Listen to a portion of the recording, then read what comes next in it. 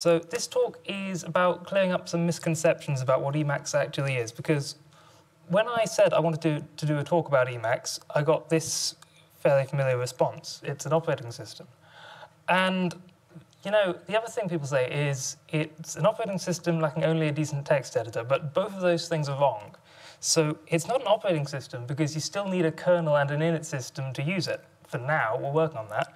And does it lack a decent text editor? Well, there's an implementation of Vim, which is the best text editor ever, so obviously it's not that either.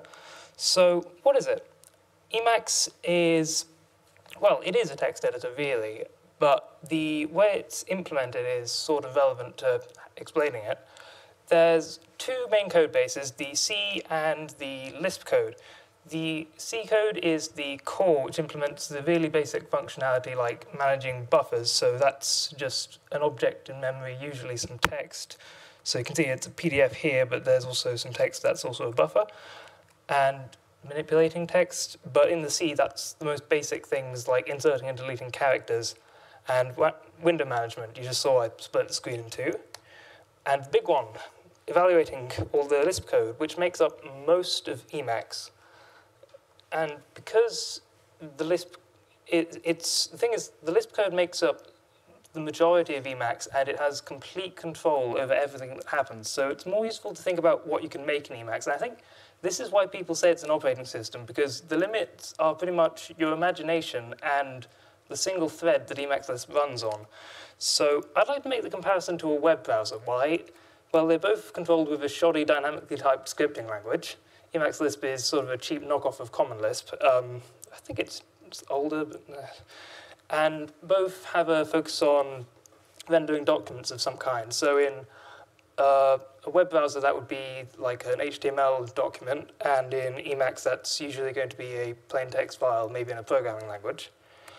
And as I said, you can make pretty much any application in them. So people have written email clients, note-taking software, document processing applications, PDF viewers. You can see this is Emacs right now, and games in Emacs. And even another funny thing, you can get a text editor that runs in your browser. This is VS Code. Just you open this, and it's just a subset of VS Code in the browser. And people have also written web browsers that run inside Emacs. So it's this circular thing. And what else? One particular application I want to mention is org mode. At the most basic level, it's a markup syntax sort of like Markdown. You can see you can do headings and bold and italic text. And some Emacs people will even have readme.org instead of readme.md in their GitHub projects. And GitHub can actually render this because it's pretty much just a one-to-one mapping to Markdown at the most basic level. And you might think, why would I bother with this instead of using Markdown? But org mode is so much more than that. It's a fully featured note-taking system, more like Obsidian. It's also got features for project management. So you can have a list of to-do items and when you've got to get things done. And it also supports literate programming. So you can have a source code block inside a org mode document, and then you can run that and have the result output in the file, which is sort of like Jupyter if you've used that.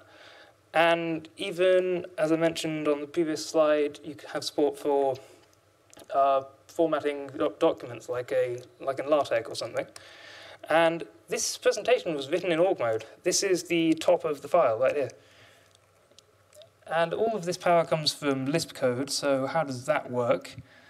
Now, Lisp is actually very simple. It's pretty much just an abstract syntax tree where you have a node is kind of just this parenthesized expression, and so it's got 1, 2, 3 elements. And the way Lisp code evaluates is the first element in this expression is function, which gets applied to these arguments. So this creates a variable a, which is a linked list containing the elements 1, 2, 3. Lisp stands for list processing, so the most basic operations are getting the head and tail of the list and constructing a new node. And a bigger example looks like this. The weird parts will be the prefix syntax for the less than sign and the minus sign. That's because Lisp is so simple it doesn't even have infix operators. But it's it does what you'd expect. Minus n1 is n minus 1. In fact, there's even a built-in function 1 minus, which just does minus 1 because that's so common that you're going to want it anyway. And you can see it's recursive. You can do functional programming in Lisp. It's not strictly a functional language, but it's got functional operators you'd expect, like mapping and first-class functions. And this is actually the Lisp programming I mentioned. If I open the source code file for this, you can see map_car. You can see I've not got the actual list in the source code. This was generated at compile time. So since Emacs and Emacs Lisp have this whole programming environment that only exists for extending Emacs, you need to have a way of managing packages and things like that. So the built-in Emacs package manager is a place where you can download all the extensions you'd expect in a normal editor, like integration with development tools and support for file types. But you also get packages which are just code libraries, like Dash here, which doesn't provide any user-facing functionality, but just a set of functions for, in this case, operating on lists. And you can see it wasn't installed explicitly. It was a dependency from these other packages. And you'll see some of these packages are called Jai mode, Haskell mode. What's that? Modes are how Emacs implements most of the user-facing functionality. So they're sort of they are functions to some extent. What they do is a mode will set some configuration options which affect how Emacs behaves, either in a certain buffer or at the level of the whole editor. And there are two main types, major and minor modes. Major modes, you have exactly one per buffer, that if you've got a C file, then the buffer's major mode is C mode. But they're not like just for file types. Anything you can do in Emacs is in a buffer. So if I've got a shell here, then that's in shell mode. And if I wanted to edit my mail in Emacs, that would be in mail mode. And this is actually a useful thing to do because you have the same set of editing commands and like the user interface for all of these different applications. So that may not be so impressive with the default Emacs key bindings, but if you had something like a Vim keys plugin, then you'd have Vim keys in your shell and your email client.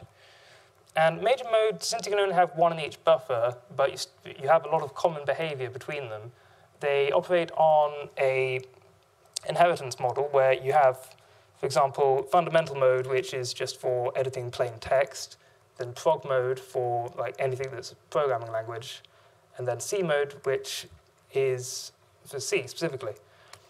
And then for buffers which don't have plain text, you have special mode, and PDF view mode, which is how I'm presenting this presentation, is derived from that. Now, minor modes are for secondary functionality, and this can be anything, including key bindings or line numbers. As I said, key bindings, evil mode, Vim, best editor ever, and also for automatically inserting line breaks while you're typing a paragraph, for example. You also get stuff like spell checkers as minor modes. Now, when you open a file, Emacs will look at the extension to determine the major mode, but if you want to automatically enable minor modes in a certain context, then you can use hooks. So you can say, so for every mode, there's a hook, and there's the add hook function, which says, when this mode gets activated, run this function, because as I said, modes are just functions.